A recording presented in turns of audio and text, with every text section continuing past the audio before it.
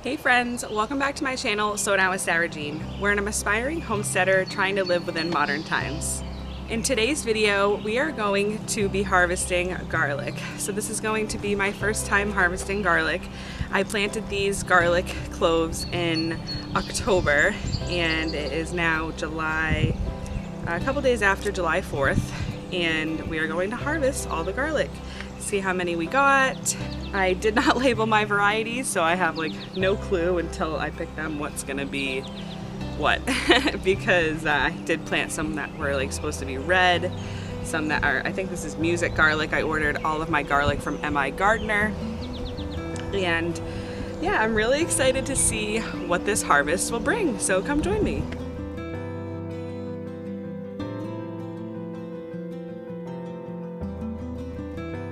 So just based off the size of the stalks, I can tell that some varieties did better than others, and I wish I labeled them because then I would know what to get next year and what not to.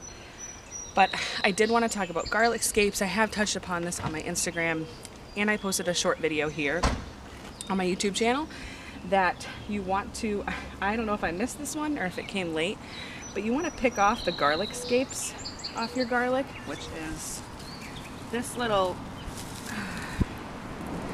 one here in the middle. It will end up producing a garlic flower, and so your stalk spends all of its time trying to produce this flower instead of producing the garlic head, which you can tell this is obviously now a tiny garlic head. I thought that all these were ready to pick because you want to look at the bottom leaves here. I can show you better. Let's see, let me pick another one. Okay. So you can see the bottom, like 3 or 4 leaves are starting to die off. So that's when you know that this is ready to pick, so that it doesn't start to mold, or what can happen is the garlic will crack and more cloves will try to like grow out of the cloves that are already in here. So that's how I knew my garlic was ready. Also, I'm in zone 7B, so early July is when I want to be harvesting my garlic. We had a really big rain the other day, so I know that these are going to be a little easier to pull out based on the soil still being a little wet. So I'm just going to go ahead and pick these out, and we will talk about how we're going to cure them.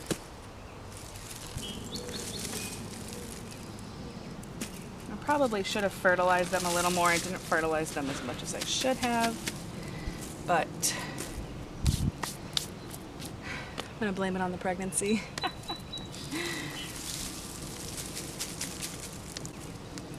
Garlic is such a cool thing to grow. We go through so much garlic. I planted, I believe these are all hardneck varieties. See, some of these are just absolutely tiny, but I can still use them. I'll just use them before I use the bigger ones. What was I gonna say? Oh, I got a hardneck varieties because they grow better in my climate. Sometimes we get some harsh winters. This winter we didn't get really harsh winters at all. I probably could have grown soft neck, which I will try next year. So soft neck will store better. You can braid them and store them like in a root cellar or in your cellar. And the hard neck will still last a while. The hard neck will probably last me about up to 6 months. And it's like some of these are duds, which is expected. I mean, not every single one of them can come out. That one's kind of hard to pull out. Might need a shovel for some of them.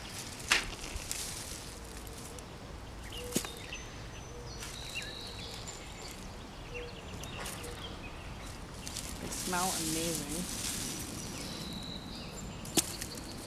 And then what I'll do with all this mulch is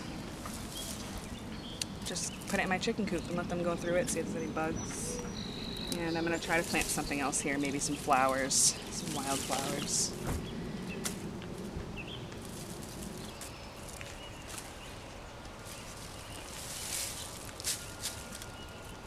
So basically in the fall, all I did was order garlic seed off of MI Gardener.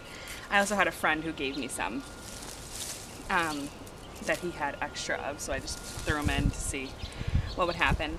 And so you plant the garlic clove in the ground and then you mulch it heavily. I just mulched it with some straw, and it was kind of just a set it and forget it type of thing. I can't believe how long it takes to grow, but this is truly amazing. Some of these are very tiny, but for my first time, that's okay.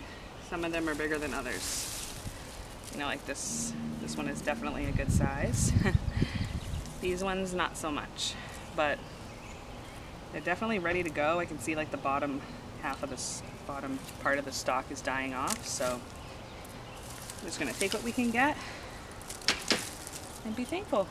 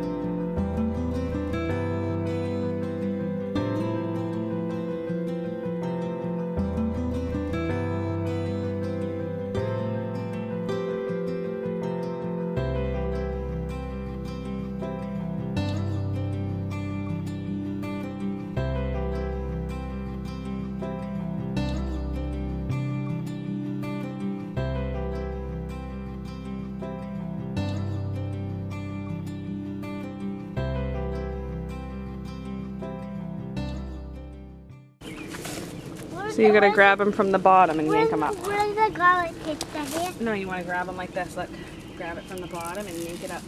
Trust me, where are they? Mama, where are they? All right here, honey, all these. There's that one. Yeah.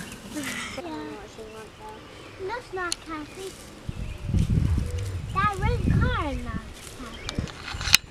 The girls are helping me pick some garlic. We're picking little ones now. Yeah, there are some little ones, huh? I did have a friend, the friend who gave me some small cloves. So that's probably what produced the small heads. So we got some that are big, some that are small. We're gonna go rinse them off, and I will tell you guys the next steps, and let's see how many we got.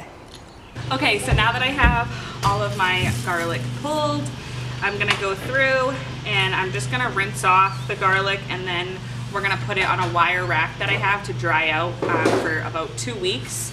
So you do this because, and you wanna keep it out of sunlight.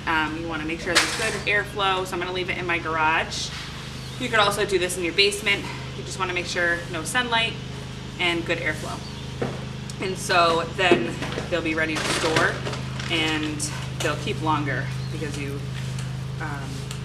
dried them out. So you want to keep the whole stalk on, because this is going to suck out the moisture. So I'm literally just going to dunk them, just get that extra dirt off, really.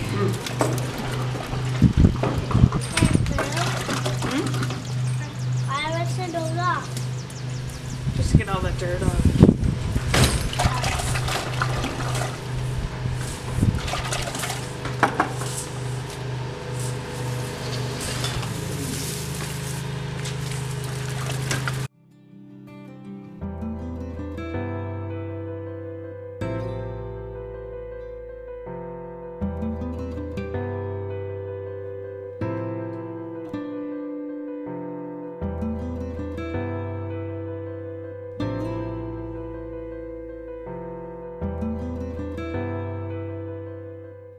So this is definitely not a glamorous setup, but this is what I'm working with. This is the setup that I use when I grow my seedlings. So I'm just utilizing this shelving rack and just laying out everything, making sure that the garlic's not touching. I'm almost at 100. I'm at 70 right now.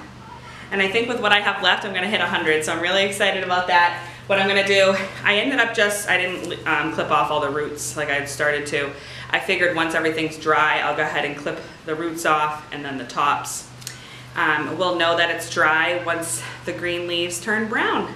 And so that should take about 2 weeks with it being in here in the garage with the airflow, no direct sunlight. And yeah, I'm excited to use this garlic over the next 6 to 8 months. And it's been a wonderful harvest. And I would say that I absolutely love growing garlic. It's totally a set it and forget it type of thing. If you liked this video and you would like to see more of this types of content, I would love if you subscribe to my channel. The videos are probably not going to be every single week, as I am due anytime now with my 4th baby, but I'm going to try to stay on top of things and produce much more gardening content and stuff that we're doing here around the homestead. Thank you so much for watching, and I hope you guys have a great week.